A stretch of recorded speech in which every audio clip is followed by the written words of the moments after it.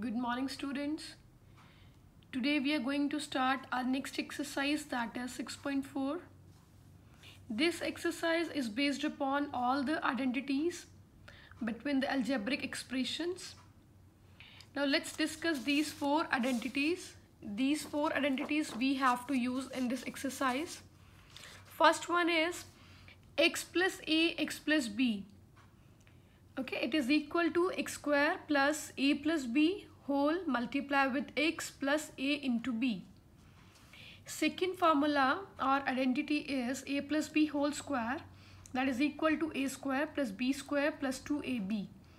Third one is a minus b whole square, that is equal to a square plus b square minus 2ab. Last one is a plus b, a minus b, that is equal to a square minus b square. So in the question number 1 and 2, we have to apply this one first identity. Okay, x plus a, x plus b, it is equal to x square plus a plus b into x plus ab. So this is your first part, y plus 3 multiply with y plus 5. Okay, so how we have to apply this identity? You can see that y plus 3, y plus 5. This y and y, these are same, but this value constant in this first bracket and the value of constant in the other bracket, both are different. So for here we have to assume that our x is equal to y, our x is equal to y, and a is equal to 3, b is equal to 5, and we have to put this identity, we have to apply this formula. A plus x plus a into x plus b is equal to x square plus a plus b into x plus ab. Okay, now leave this left hand side, you have to open the value of the right hand side, you have to put the value in the right hand side. So what is your x square? X is your y, so x square will be y square. What is your a plus b? A plus b, a is your 3 and b is your 5, so 3 plus 5 multiply with x, x is your y, plus a into b is 3 into 5. Okay, now in the last step, y square plus 3 plus 5 8 into y plus 3 5s are 15. This is your answer. Okay, so you have to mention the identity which you are using in the question. Okay, and in the first step you have to assume what is your x, what is your a, and what is your b. After that you have to solve with the identity. The next I'm telling you the C part. C part is x minus 8 x plus 2. B part is simple, do by on.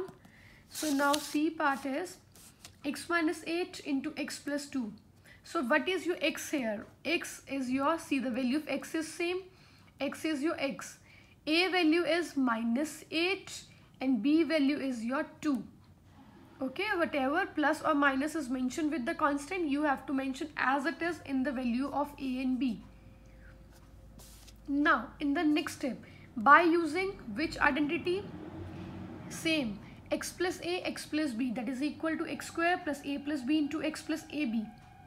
Put the value of x square, x is your x, so it is x square, plus put the value of a and b, plus write down x here, plus a into b minus 8 into 2. Okay, x square will be as it is, minus 8 plus 2 is minus 6, multiply by x, 8 2s are 16, so minus 16. In the last step, x square plus minus, it will be minus 6x plus minus again minus 16. So this is the answer of C part. Now next part is part number E. Okay, this is E part. E part is, there is a misprinting in the statement. In the E part, you have to mention 3p plus 1, and here x is given, this is 3p. 3p minus 5. Okay, so this is your statement of E part, 3p plus 1, 3p minus 5. Now see, you can check that 3p is written here, 3p is written here. So this is the value of x and both are same. Now this is the value of a, this is the value of b. So you have to write in the very first step that X is 3p, A is 1 and B is -5. Now by using this identity, now you have to put the value in the right hand side. Okay, x square is 3p whole square plus A plus B. A plus B is A is 1, B is -5. Multiply with x, multiply with 3p plus A into B, 1 into -5. Okay, now this is 9p whole square. 3p whole square means 3 3s are 9 and p square is p square plus 1 minus 5 is -4 into 3p plus 1 into 5 -5. Now open the brackets, 9p square plus minus, it's minus 4 3s are 12p plus minus -5. So this is the answer of E part.